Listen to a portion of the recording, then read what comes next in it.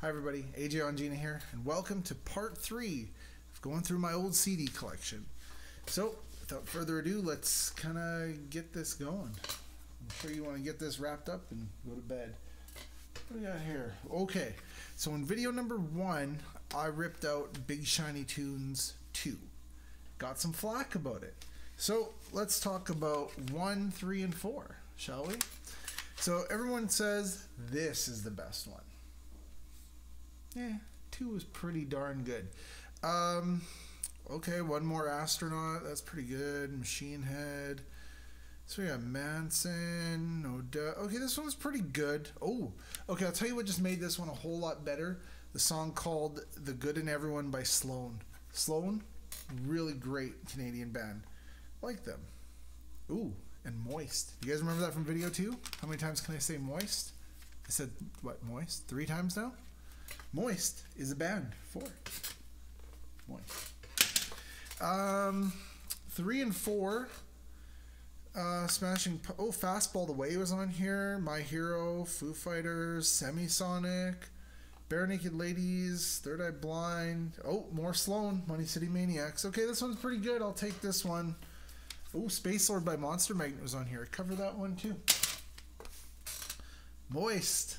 It's on this one. Blink-182, Matthew Good Band, Smash Mouth, Tea Party, Silverchair, Serial Joe, Conline Crush. Okay, this one's pretty good. You know what? Can you really go wrong with Big Shiny Tunes, though? At least up to 4. This one was pretty good. Does anyone else have, like, 5 and beyond? Do you guys know how many they actually made? Should probably write that in the comments, because I guess I'm talking to a camera right now, and nobody can quite answer me. What do we got here? Oh, Kenny Wayne Shepherd. I know the guy's still playing, but I think this was like his only big like commercial release. In Too Deep was good. Last Goodbye was probably the best one. No Black on Blue. That must have been a different album. Maybe he did have more than one. Black on Blue is pretty good, but Live On. Okay, take that one. Alright guys, Tommy, Chris, Ian, if you're watching this, this is your disc. Inflicted of Dirt and Dust. Honey Shells Don't Believe. Oh yeah. So, funny story about Honey Shells and Don't Believe is I actually did like remixes of those with some of the original stems of the song. Boys, I don't know if we're ever going to release them, but Inflicted. There you go. Oh, cool. Alright, Zucker Baby. I feel like these guys were out of Calgary for some reason. Shampoo, Heavy, Andromeda. Andromeda, I think, was their big hit off here. I feel like the whole premise of that music video, you guys remember that Much Music Countdown? That was summer of like 97. Andromeda was like a guy standing on a building and he like jumps off, but it was just into one of those bags that they use for like fire departments and stuff. I don't know. Zucker Baby. They did have another good song on like one of their older albums or newer albums called Shampoo. Okay, that was good too. Throwing Copper by Live. I Alone. That was not the big one. Lightning Crashes. Okay. Yeah, Lightning Crashes. That's the winner. Dun, dun, dun, dun, dun, dun, dun. Yeah, you guys know it. Walk. Okay, so many moons ago, I went to this thing called Country Fest. Now, if you're from Manitoba, you know exactly what it is. It's held every year in Dauphin. It's a big, like, country music festival, like you'd have whatever they call them everywhere else, Craven or Sunfest, or I guess that's all the ones they call around here. But you guys know what I'm talking about, like the great state fairs, but without the rides. It's just a shit show. Oh. Why do I feel like it was Dierks Bentley? One of these guys played Walk by Pantera.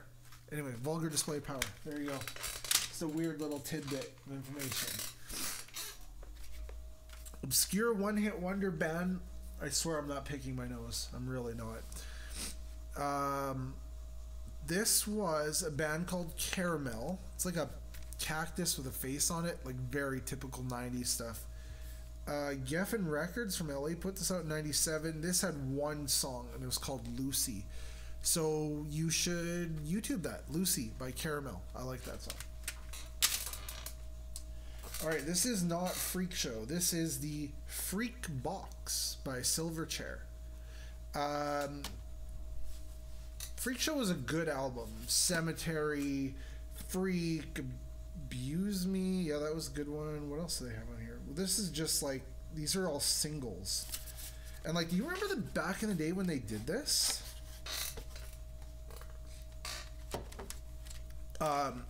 Like they made these box sets, like Cemetery. Oh, I don't. Cemetery, Freak. Like this is 5 discs in one box. This is really cool.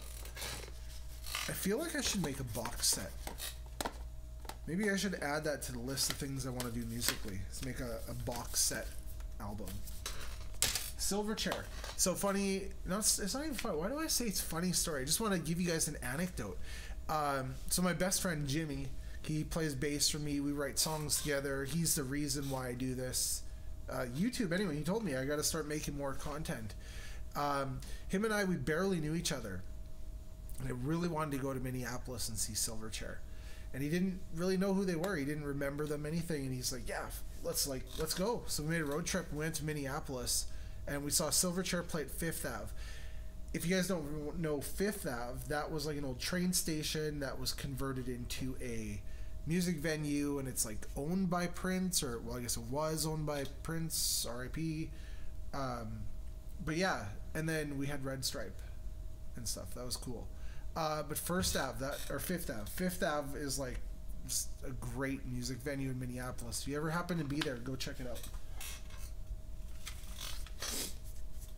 Anyone who says that Napster never amounted to somebody buying a CD is full of that. So Napster back in the day had like a suggested download, and one of them was this, a band called Shapeshifter, and the song was called My Enemy. And I liked the song, and years later I found the CD on eBay or Amazon, you know, when the internet was first like taking off with its e-commerce stuff, and I ended up buying the CD. So little story there. I'm gonna skip this one. It's still in its package. Like CD Plus doesn't exist anymore. This is Evergreen Terrace, one of my favorite bands. I downloaded it and I just bought the album just because. But Mario Speedwagon, that's the one. Hey, here we go. Matthew Good Band. This was the one. Hello Time Bomb, Strange Days, Load Me Up. What else is on here? The Future is X-Rated. I feel like I remember that one. Not the one I thought it was. Everything is Automatic is my favorite Matthew Good song. I feel like I'd be good at that song. Like maybe I should cover that.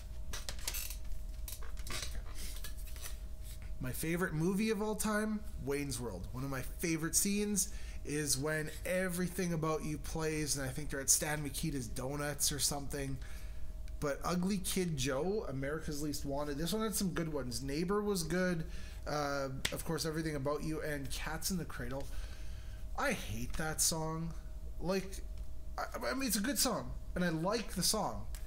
You ever listen to it? It just makes you sad. It makes you feel like a crappy dad. It makes you feel like, oh, I had a rough childhood. Man, Cats in the Cradle, really? But this is a good album.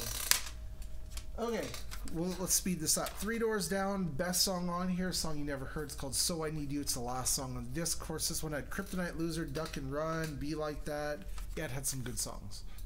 3 Days Down. Three Doors Down. Man, I got something in my nose. I got some nasal stuff going on here. Woo! These old CDs, I'm telling you, they're kicking up dust. What do I got here? I got 2 Savage Gardens ready. Oh, this one's seen some wear and tear. Which one was better? It's a valid question. I mean, To the Moon and Back. This one gave you a Chicky Cherry Cola, right? What song was that? Want You. Truly Madly Deeply. That might win it for the album. Because, like, really, this one, I Knew I Loved You. The Animal song, Crash and Burn. My favorite song on this album is called Gunning Down Romance. Look that one up on the YouTube. It's a great song. Now, if I still got time, the video hasn't cut out because my camera only lets me record for a certain amount of minutes.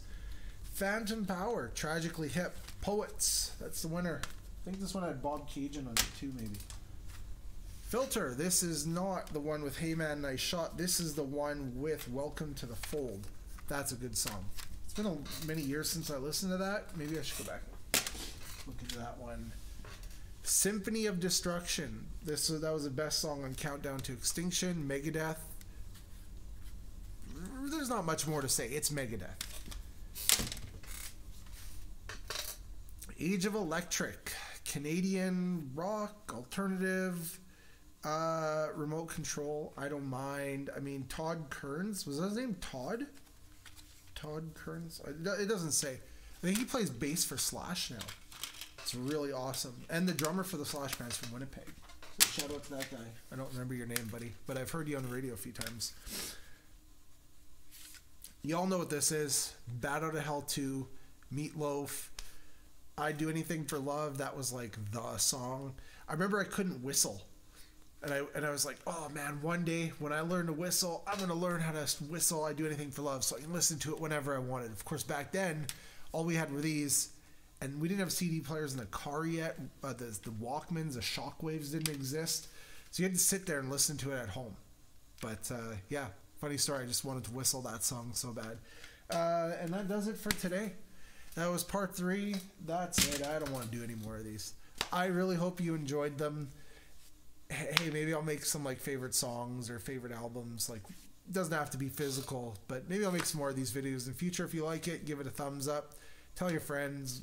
Do whatever you want. Just thanks for being here. All right.